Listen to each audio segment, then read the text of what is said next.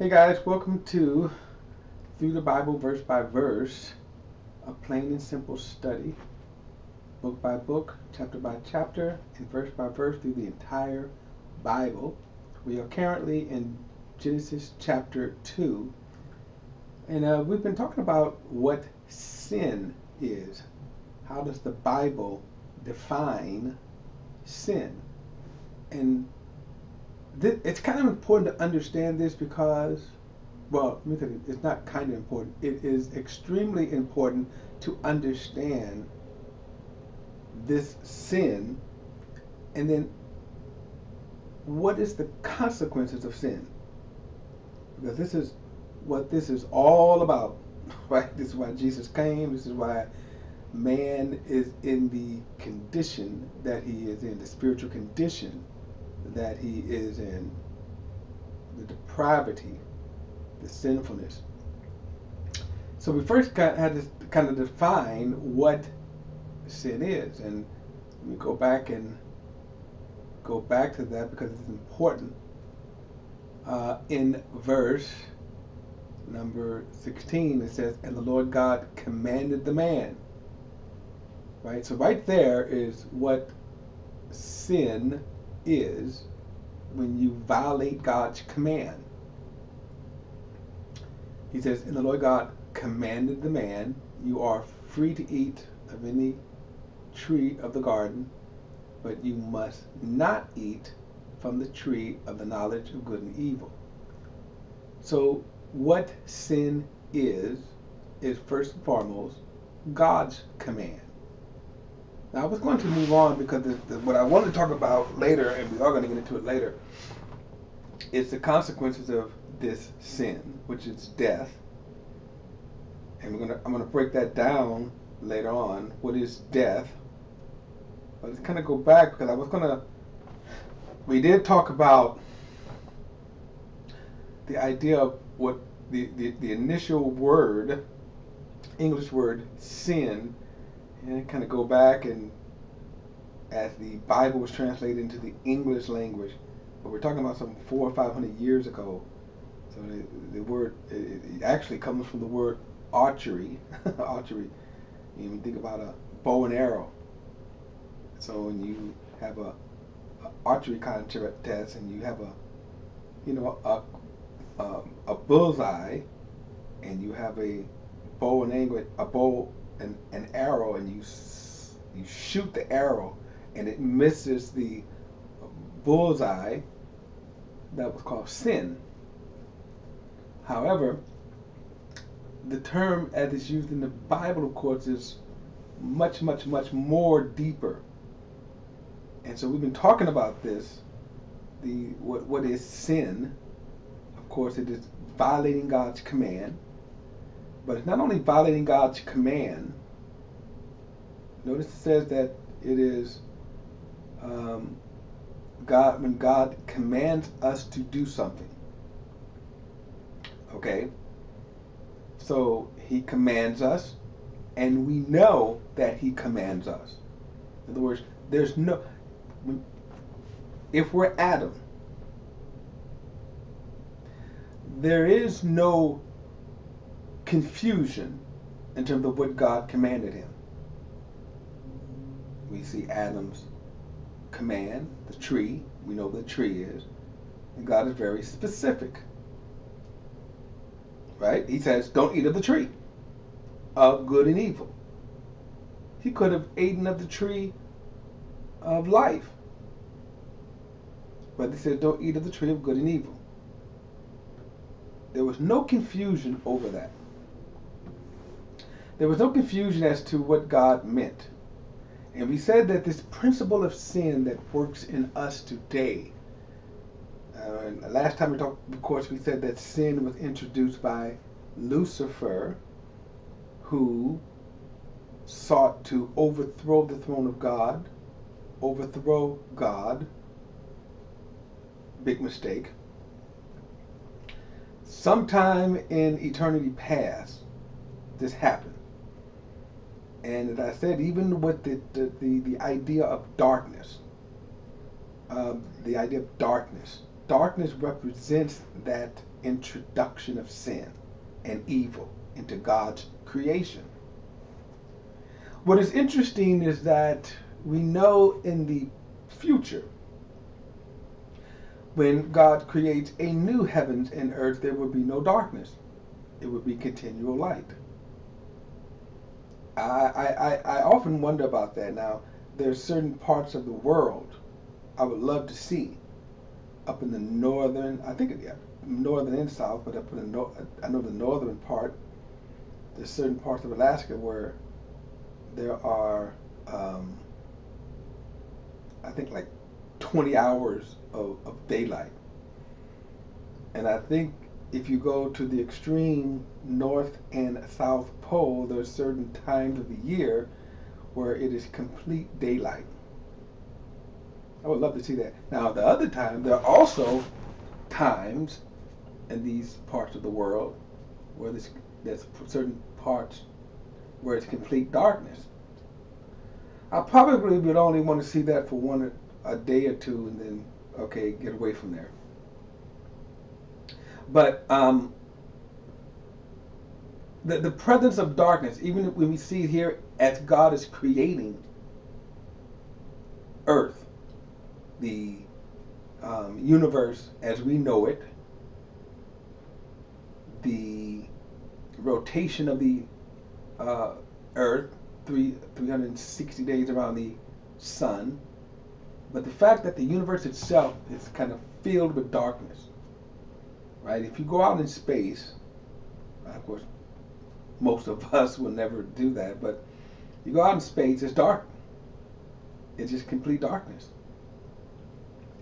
But that shows the presence of sin and evil, which will be eradicated in the future. So Adam's sin is not only, in other words, sin is knowing God's command and then rebelling against it. So it's not like you don't know it. You always know it. You always know it. Let me also say this, that sin is not man's opinion. And boy, do you have a lot of that. Most denominations misrepresent God in terms of sin, unfortunately. There are people who think that they sin against God. And really, you're just sinning against man's interpretation. For example, there are denominations that will tell you that if you drink wine or any alcohol, you are sinning against God. Despite the fact there's not one scripture that ever tells you you cannot sin. Now, you remember right here where God says this, and I have to jump ahead a little bit, because in chapter 3, what is going to be interesting is that we're going to see the serpent is going to ask Eve about the command that God had given her about the tree. And she's going to say, well, we can't eat it or touch it. And right there you see this perversion of God's command. But we see the same perversion today in churches. In other words, most denominations pervert God's command. And alcohol is just one of them. You know, alcohol, you cannot do such and such. And oftentimes these commands that come from denominations, these are what men come up with because they don't like whatever. And when you ask a very specific, right, where does the Bible say you can't do such and such? And by the way, I'm not a drinker. I never drank alcohol. I never smoked, I never drank, I never did drugs. Only because I just didn't like it. I don't acquire the taste. So I'm not defending a practice. What I am saying is you have people who are misrepresenting God's command. And there's all kinds of people that tell you things like, well, Jesus didn't really drink wine, right? It was fermented versus non-fermented and all that other kind of stuff. No, it is silly men. And we can go on and on and on about men's command. Pentecostal churches, women can't wear pants or jewelry or makeup. And if they wear pants, jewelry, or makeup, they think they're sinning. Okay? But we can go on and on and on. There's some people who think if you don't go to church on Sundays, that you're sinning. See, that's a misrepresentation of God. And oftentimes people think because I'm not doing these things that I am actually sinning against God. They feel guilty. And they think that they're not pleasing to God.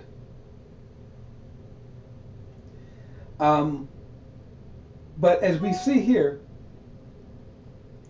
let me go back because again, notice what he says. And the Lord God commanded the man. There's no question to when God commands us about sin. He says you are free to eat from any tree of the garden. But you must not eat from the tree of the knowledge of good and evil. That is the command. Eve will say you can't touch this. Right there you see the beginning of religion. we'll get to that later. But it's also the same how we think today. That we can't do certain things. But let me also say this. Man in his heart is sinful. So yes, sometimes we want to rebel against God because, well, we're just rebelling against God. But always, we should always start with the command, the very specific commands of God. And so whenever religion comes into play, they will invent their own command and then say, God is the one, right? God is the one. Let me say this, because I could go often, really, there's so many. Think about communion. There are churches that they have communion. And what's funny is that they will tell you that before you have communion, search your heart. Make sure you don't have sin in your heart before God. Now, the reason why I'm kind of saying that is that really the communion represents Jesus dying for your sins. And oftentimes with these churches, they really miss the actual sin, such as not loving one another. That's the one sin that they never talk about. How you treat one another. How you actually look at one another. But anyway,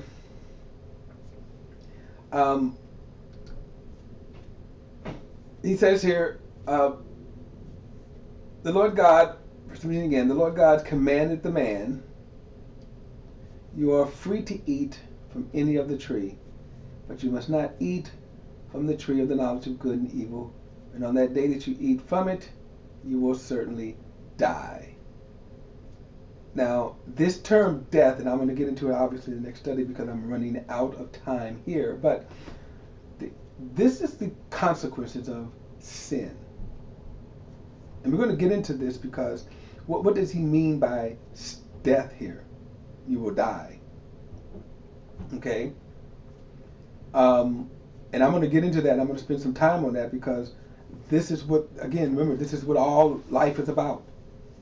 This is what our existence is about. And all of this comes because man sinned against God. So then we got to kind of understand, since Adam sinned, and we were born in sin, because we were, are we now responsible for Adam's sin? Think about that. If Adam sinned, why am I, thousands of years later, responsible for Adam's sin? Why am I destined to hell? Right? Why is God punishing me? Well, he's not. He's punishing me. He's punishing us for our own sin. But there is a difference, of course. And what happened to Adam changed, of course, the entire course of the world and God's creation. Again, I'm going to get into that in the next study because I don't have time to get into it there, but we're going to even talk about, let's define what death is, because this is the consequences here. But let's understand how great a consequence this is that God said, you will surely die. What does that mean? Let me just say, it is not talking about violating a church's command. We're not talking about reform. We're not talking about a mistake. We're talking about actual consequences of sin. But let's understand, we understand what this is. God makes sure he is sure to make sure that we understand what this sin is. And I'll say this, that the sin today, okay, that causes death, that causes the eternal death, is rejecting God's salvation through his Son, Jesus Christ. That's the sin today. And the whole interesting thing today is, why do men reject Jesus? Right? Why do men reject Jesus? Jesus himself said this, that men, they do not come to him because they love darkness. In other words, they love their sin. That's in John chapter 3. They don't come to him because they don't understand or because they're confused. They don't come to Jesus because they love their darkness. And right there, remember I said that sin is throughout the Bible. And Jesus just gave it to us. All right, we're going to pick it up in the next study, guys. And we're going to talk about this consequences of sin. What happens when we sin? What is death? Adam lived 930 years after he sinned. So what does God mean when he says death? All right, guys, see you in the next study.